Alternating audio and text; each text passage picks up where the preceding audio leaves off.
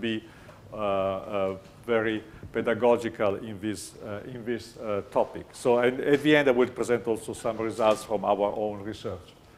Now, well, the topic is, is dealing with energy, and this slide shows the consumption of various sources of energy in the 50 years from 1990 to 2040.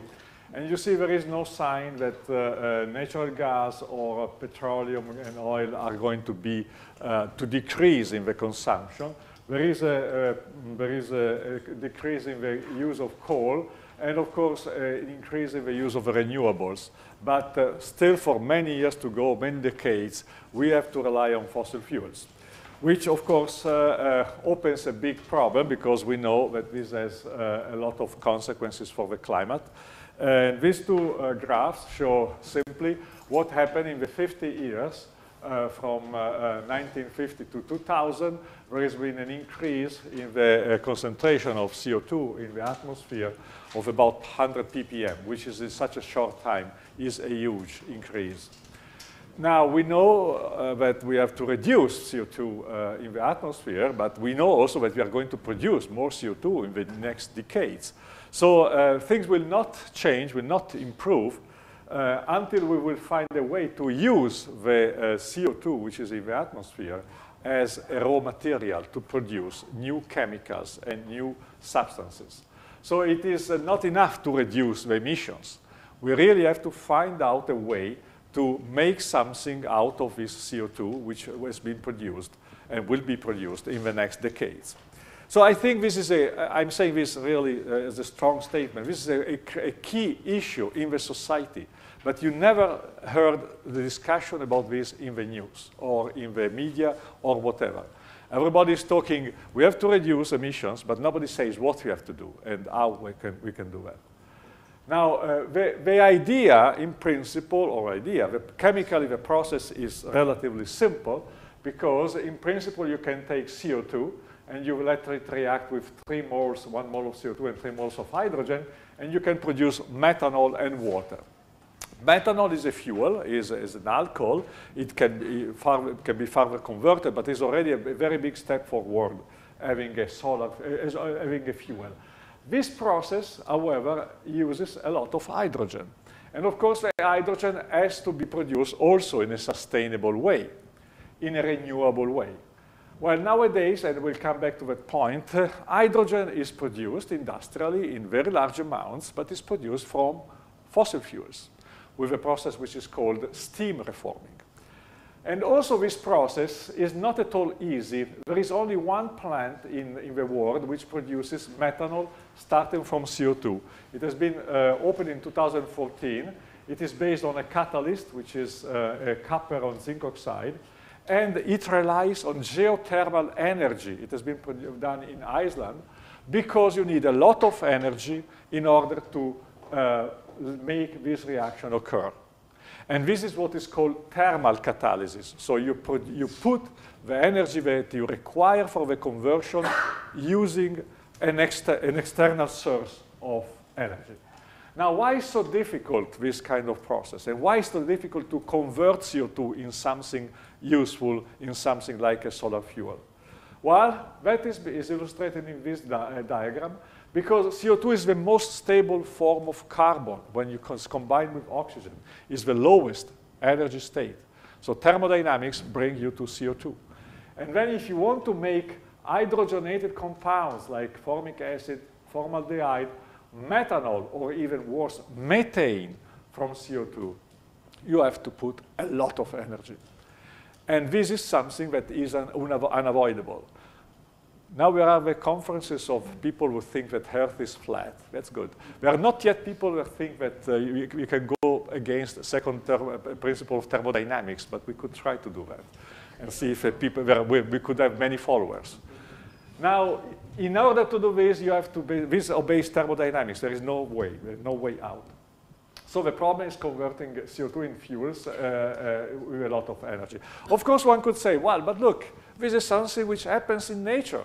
Because in nature, you take carbon dioxide and water, And with this fantastic system, which is photosynthesis, natural photosynthesis, you can convert this in glucose and oxygen. And since somebody else, I'm sure, who is going to talk about natural photosynthesis, I will not address the complexity of this process, which, however, occurs in nature, and this is a result of million years of evolution. Now, of course, people are trying to design what is called the artificial photosynthesis. So it is basically to construct molecular complexes which mimic the natural process, and in order to convert CO2 into glucose or hydrogenated carbons. And again, I'm pretty sure that somebody is going to address this. Now, the point, however, that if you want to find a source of energy to convert CO2 into fuels, we have to use light, or we can try to use light. And this brings to the topic of photocatalysis. Because the idea, which I will illustrate in some more depth, is very simple. To use light, actually to generate, to separate electrons and holes. Holes is when you have an atom, you remove an electron and you create a positive charge. And so holes are positive charges which are separated by electrons. These holes and electrons can migrate on the surface of a particle and react with chemical species. When this happens, you may produce new chemicals. So this is the idea, which is, again, very simple. Photocatalysis can be used for two main directions. Because you can use this idea of capturing light and generating the electrons and holes. On one side, to produce what is called environmental catalysis. What is this? Well, you generate these electrons and holes. You have species which are pollutants, which are in the air or in water.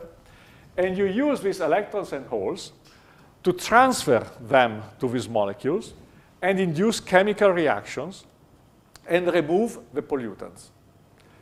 This is relatively easy because you want to go in the direction that thermodynamics suggests. So you want to reconvert molecules which are, for instance, toxic into CO2. In this case, you want to produce CO2 because this CO2 molecule is harmful for us. So we can use this to eliminate pollutants. And it's relatively simple because it occurs with a single charge transfer. You can transfer one electron or you can transfer a hole. And you start and you produce radical species. And these radical species further react. Much more complicated is to basically use the same principle, generate electrons and holes, to produce fuels, hydrogen or methanol or methane from CO2 and water. Because you need multiple charge transfers, and you need to go against thermodynamics. So there are two fields which are both based on photoactive materials. One is environmental photocatalysis, and one is production of fuels from solar energy. Now, everybody is familiar, many people are familiar with this diagram, but still I have to basically illustrate it because it's the basic of everything. So again, what happens when you have a nanoparticle? This can be an oxide nanoparticle, can be one of the most popular oxides I will talk about is TiO2, but is in water. You have light, visible light, or solar light. You generate electrons and holes. How you generate electrons and holes? Because the material has some occupied states, the valence band, and you excite an electron into the empty states, the conduction band. So the first requirement is that this jump, this transition, has to occur in the visible range of light. First requirement. Is that sufficient to make useful things? No. Because then you need that the electron has to be transferred to a proton in water, and the proton is reduced to hydrogen. And so you can induce the reduction of hydrogen or protons to hydrogen only if these electrons is above the redox potential of water. And this is a second requirement. So the position of the conduction band has to be above this line. Then you have the holes. What can you do with the holes? Water, in water, oxygen is in a reduced state, is formally O2 minus. You generate an hole in the valence band because you have excited an electron. One electron is transferred back to the valence band, or if you want, the hole migrates to the oxygen. And you form a O minus species and then O species, and from O species you form O2. You oxidize water. But this can only occur if the valence band of a semiconductor is below this threshold. And this is the third requirement. And you see, you need something which already has 3 requirements. And then if you generate this electron and the hole, they have to migrate, and they have to migrate to the surface of a nanoparticle. And in the process of migrating these electrons and holes, they can recombine, they can come together and basically fill the hole, the electron fills the hole, and the process is stopped. And this is the 4th requirement. You need a low recombination rate. Otherwise, you lose most of your electron-hole pairs. So this is the basic. And how can we follow this process? Well, I'm not going to talk much about this particular technique, which is called electron paramagnetic resonance or electron spin resonance. But you can follow the spin of electrons with this technique.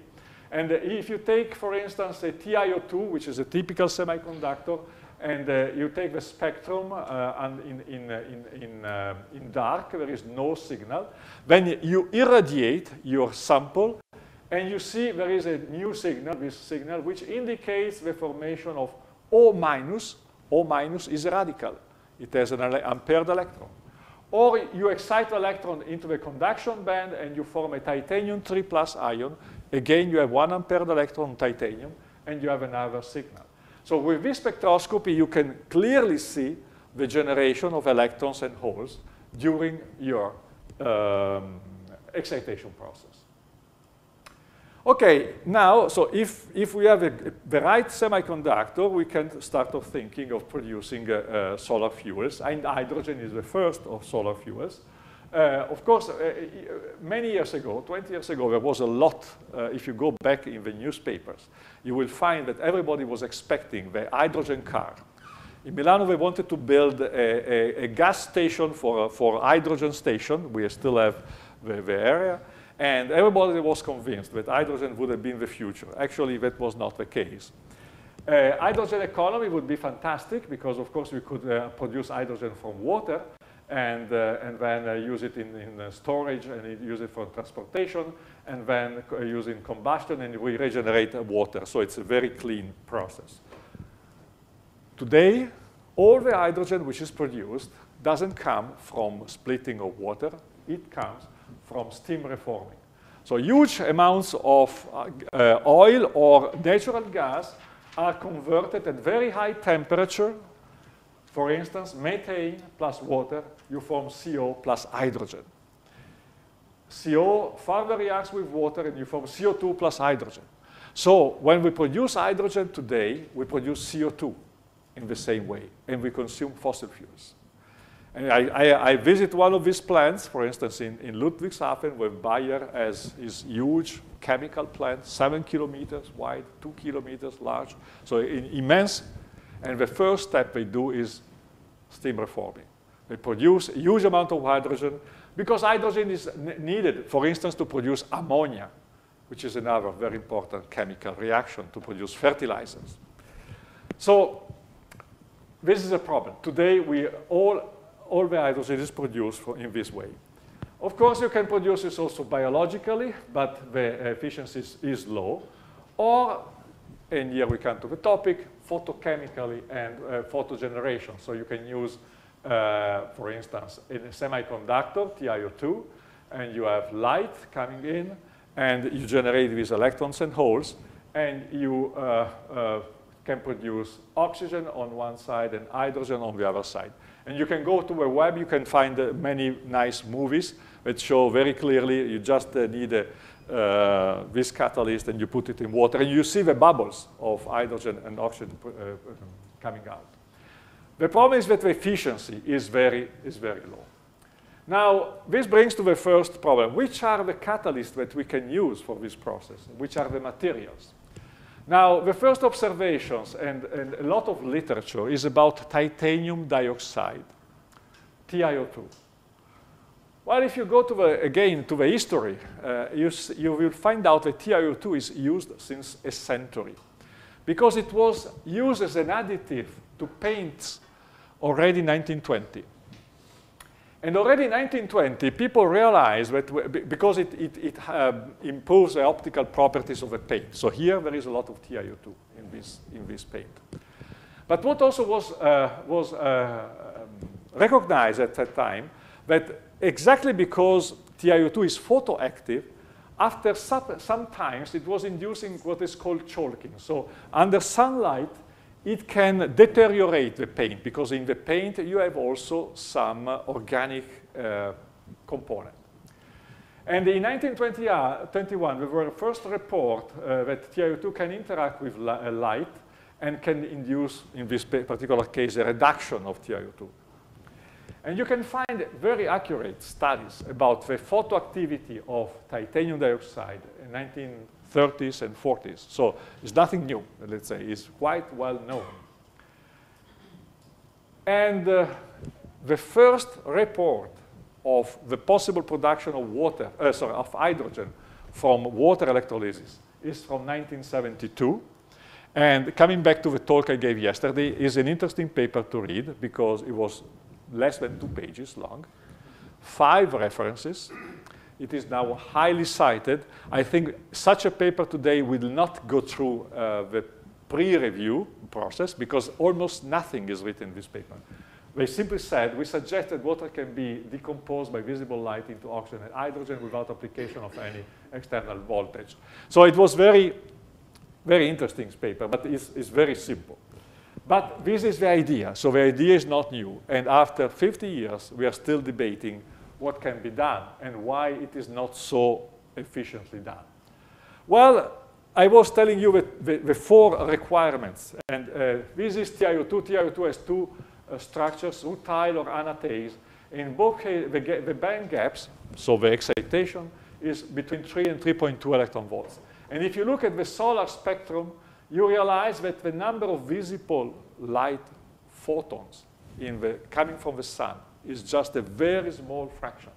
So with this material, we can only use this very little amount of photons, which are able to excite electrons from the valence band to the conduction band.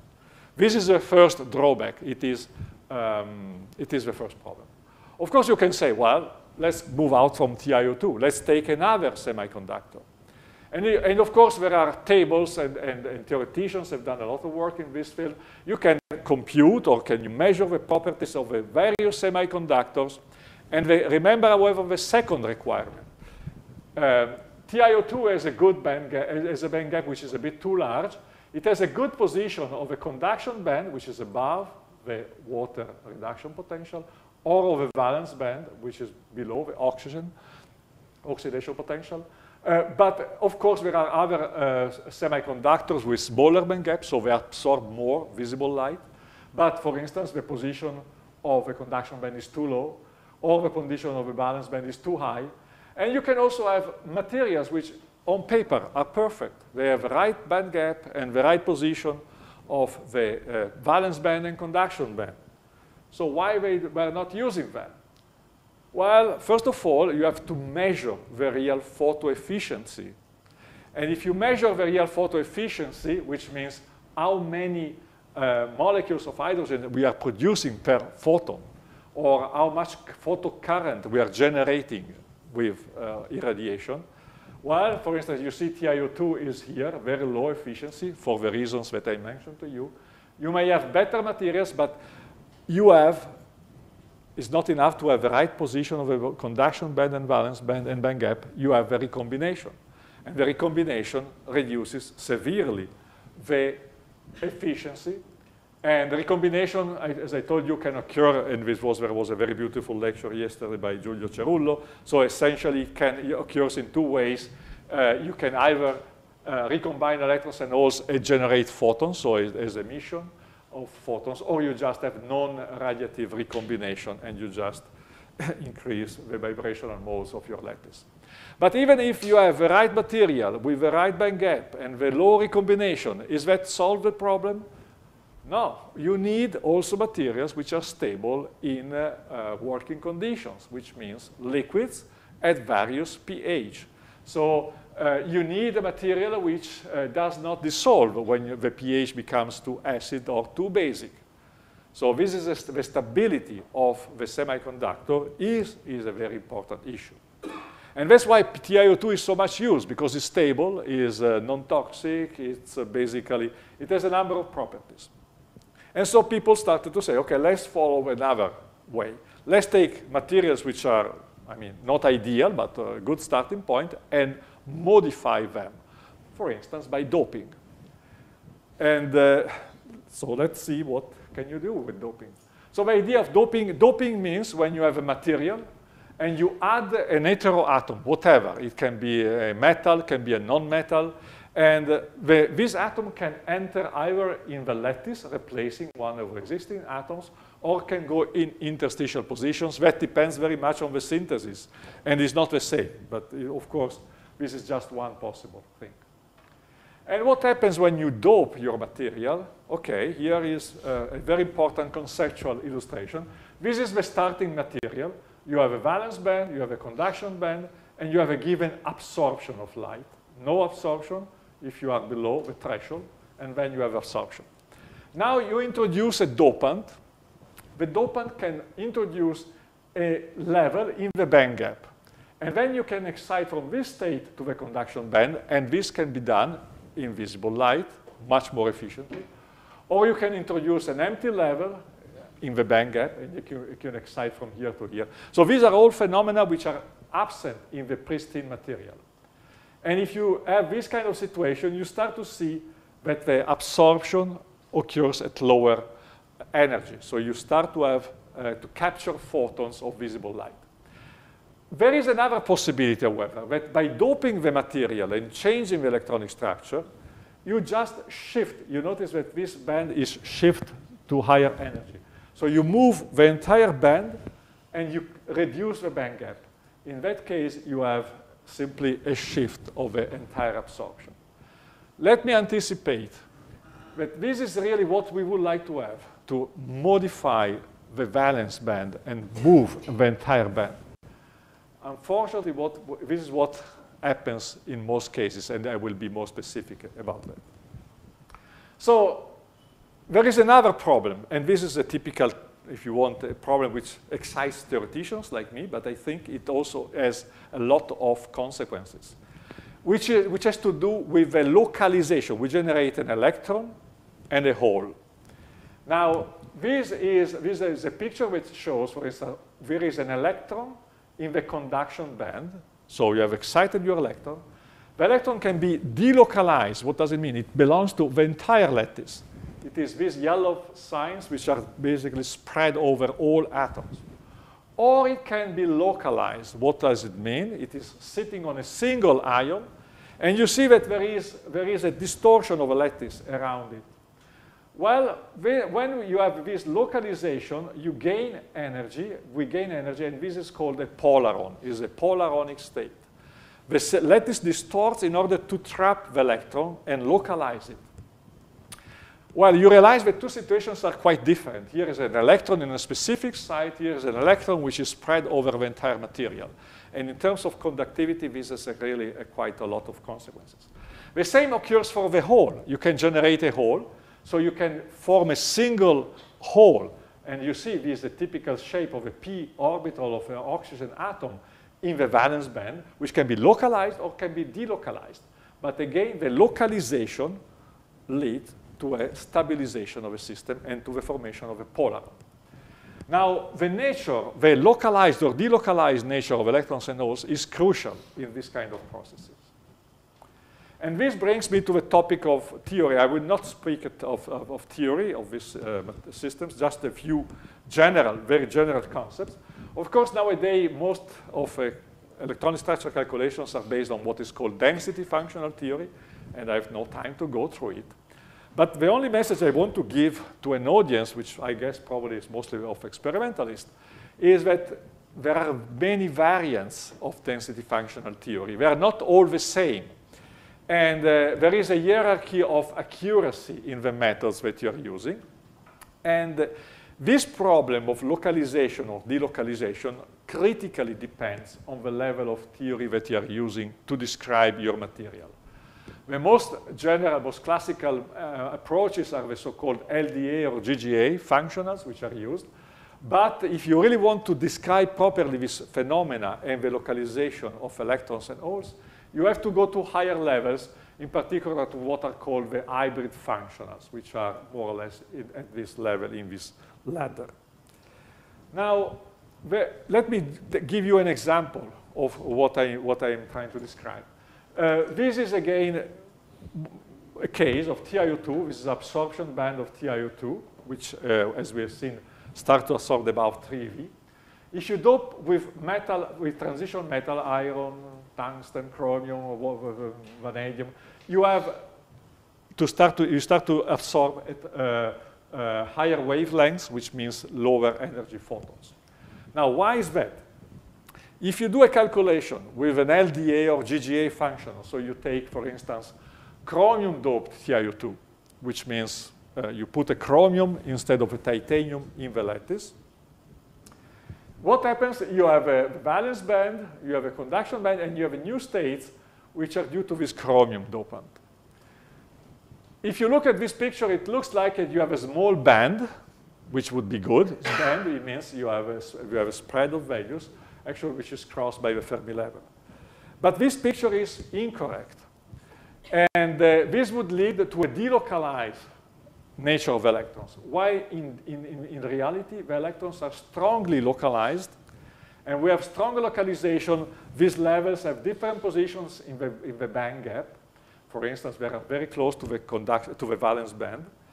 And the fact that you have localized electrons also is detrimental for the photoactivity, because these are very good trapping sites. And so you increase recombination rates. So the localization is negative for the properties of the material. But only the right theory can describe properly this. And this is another example. This, because what I show you was doping with a transition metal. In 2001, there's been an explosion of interest towards doping TiO2 with non-metal atoms, like nitrogen. And this was stimulated by a paper published in Science by Azai and co-workers. The paper is now more than 9,000 citations. What they did, they were talking of environmental photocatalysis, not of fuel production, but what they were showing is the following. If you take TiO2, either pure TiO2 or nitrogen-doped TiO2, under UV light, not visible light, UV photons, well, it has a high efficiency in degrading pollutants. However, if you take visible light, the normal TiO2 is non-active. Basically, there is no conversion. While the nitrogen-doped TiO2 is very active, because you start to absorb photon of visible light. Beautiful. They also provided a theoretical explanation of this. And the explanation was based, according to, at that time, to non-state-of-the-art calculations, but basically showing that you had this effect. You had this broadening of a band, of a valence band, and the reduction of a band gap, which would be fantastic. That was the prediction. Well, first of all, let me mention that nitrogen-doped TiO2 had been studied in 1986 by Sato, but nobody realized that. And he published exactly the same results 15 years before. And this is the paper by Azai in Science, going back to the distortions of modern science. The paper of Sato never got cited until 2000, when this paper appeared. Somebody rediscovered that paper, and that paper got cited 15 years after it was published. But it's essentially the same concept that was reported in the paper by Sato. Now, why there is a, what is the problem here? Okay, let me open another issue. This is TiO2. Again, the band gap is about 3.3 eV. Oxide semiconductors are never perfect. You always have defects. Defects, for instance, vacancies, oxygen vacancies. So they are very hard to be prepared in a fully stoichiometric way. So what happens if you remove an oxygen atom from TiO2? The oxygen 2 minus remove an oxygen, and there are 2 electrons remains in the material, and they are located in states which are close to the conduction band, here, more or less. So high in the gap. Why this is relevant when you dope the material?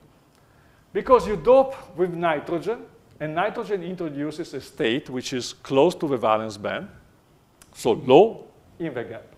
And you have oxygen vacancies which introduce states high in the gap, close to the conduction band.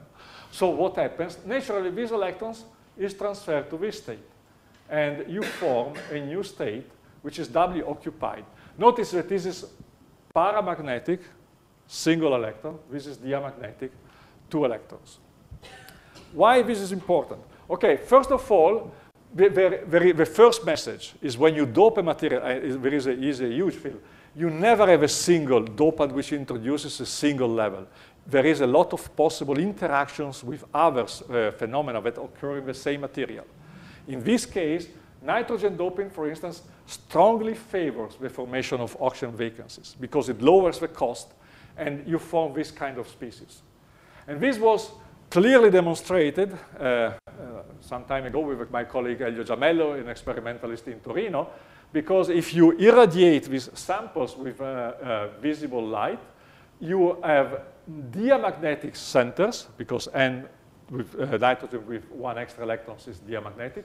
You excite electrons into the conduction band, these electrons become active, and you generate paramagnetic states, which can be detected by APR.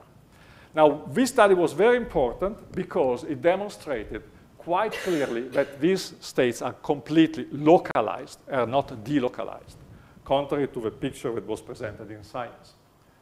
And since then, we did a lot of systematic work on the various dopants that you can have in TiO2, boron, carbon, nitrogen, fluorine, and all the dopants introduce localized states. So you may have a very high states which are in the middle of the gap, you reduce the absorption. That is beautiful from the point of view of the absorption properties. That is not so nice from the point of view of the recombination problems. Okay, this doesn't mean that doping is useless. There is a lot of work which is still being done on doping and co-doping. But of course, let's move to another way of improving our activity, which is heterojunctions. Giulio Cerullo has been talking yesterday about junction, combining graphene with 2D materials and so on. The idea is the same. You can do it with semiconductors. Again, it's not a new idea. I'm not sure this is the first paper. Michael Gretzel proposed this in 1984. But the idea is very simple. You take 2 materials now, 2 semiconductors. You put them together. And of course, the idea is the following. You excite 1 semiconductor, you generate holes and electrons. The electrons, however, since you are in contact with another semiconductor, the electrons can move to this side. On the other hand, you have this hole here, which basically is filled by this semiconductor. If you want, this electron moves down, and you generate, and the hole moves in this direction. So the electron moves on the left, the hole moves on the right, and you separate electrons and holes. And separating the electrons and holes, you avoid recombination. This is a beautiful idea, and of course, it works partly. There are various kinds of heterojunctions, and it depends on the position of the levels, but that is more technical. And an idea which is even more sophisticated, and which partly go back to the natural photosynthesis, is you take 2 semiconductors with different position of the band gaps, but you put in between a chemical redox system. What does it mean, a chemical redox system? You have one material where you basically generate the electrons, and the electrons are consumed by this redox, and you generate holes, and the holes are used for your reaction on one side. On the other side, you generate the holes, which are consumed by the redox couple, and the electrons are used for the reaction on the opposite side. Again, is engineering the system in such a way that you keep as far apart as possible electrons and holes to avoid recombination. This is called zeta scheme. And so this is the general frame. And now, depending on how much time is left, I will describe some practical results taken from our own work, also to show you how things go when you go from theory to praxis. I will discuss the case of basically mixing semiconducting or insulating oxides like ceria with zirconia and zinc oxide. There is an experimental part, which is not my part. I will mention that it's done again in the group of Elio Giamello. But OK, so in the first part, I will show what happens if you mix cerium dioxide with zirconia. In the second part, if you mix cerium oxide with zinc oxide. So we have the same component mixed with two different oxides. Notice that this is a wide gap insulator. Zirconia is a gap of 5.5 eV. Zinc oxide is a wide gap semiconductor, 3.4 eV. So they are completely inactive in visible light. OK, so these are basically the two compounds. But the preparation of the first compound is done by sol gel. Sol gel is a chemical way of producing new materials. And of course, you start the synthesis, and you don't know exactly what you obtain. And in order to know what you obtain, you have to do a number of characterizations. And here what happens, this is a X-ray diffraction pattern. It shows very clearly that in this synthesis, cerium is entering as a dopant in zirconium dioxide. So it's diluted as a dopant. You don't have segregation of different materials. Well, you have produced a new material. And now the first thing you want to do is to see what is the reactivity or what is the activity under visible light. As I told you, pristine pure zirconium dioxide is a gap of 5 eV, will never absorb visible light photons. However, if you dope with cerium, this is the absorption of a pure zirconia, no absorption in visible light.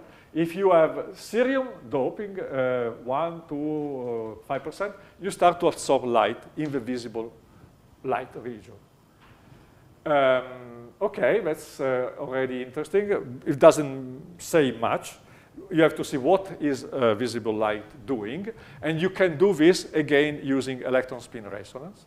Because using electron spin resonance, to make the story short, you take the spectrum or the difference spectrum before and after irradiation, and you see that under visible light, not UV light, you generate holes and electrons. So clearly, you are exciting electrons from the valence band to the conduction band of the material. Not only this, but if you now look at what happens at the surface of a nanoparticle, you can react molecules like oxygen. Electrons are trapped by oxygen. You form O2-, and O2- is again can be seen in electron spin resonance, which means that the electrons and holes are generated in the nanoparticles. They migrate and they reach the surface. And at the surface, they can react, both the electrons and also the holes, through a more complicated mechanism, but you can detect the formation of holes. So the message here is, yes, you take a material which has no absorption visible light, you dope it with cerium, and it becomes active in visible light, and the electrons and holes are generated and reach the surface. Now, what is the mechanism? We are not yet completely sure about what can be the mechanism. What theory tells you is that you do calculations, is that, yes, you have a wide gap insulator, but the cerium dopant introduces new states in the middle of the gap. And these new states can act, to some extent, as an intermediate position where you can have a double excitation. So you can excite first to these levels and then from these levels to the conduction band.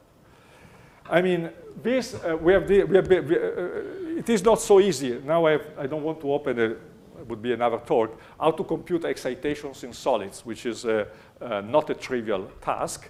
But here we did it for the people, the experts in the audience, using the so-called charge transition levels. But finally, we compute the transitions, which are 2.5 and 3.1, which are compatible with visible light absorption, in particular if you take into account that you have an overestimate of a band gap of about 15%. So the message is, of this first part, here doping resulted in impurity atoms, cerium replacing zirconium, in new states in the gap, and a material which has no visible light activity become active in visible light. Now let's take the second example, which is again cerium oxide mixed with zinc oxide. The synthesis again sol gel, so it is basically the same. You start from precursors and so on.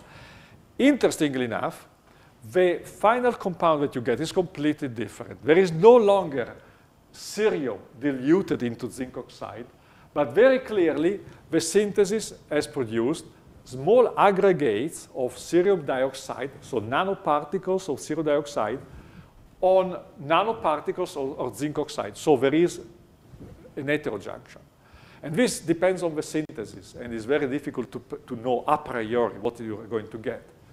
But this is quite clear. You have a number of measures showing this formation of two separate phases, cerium dioxide and zinc oxide.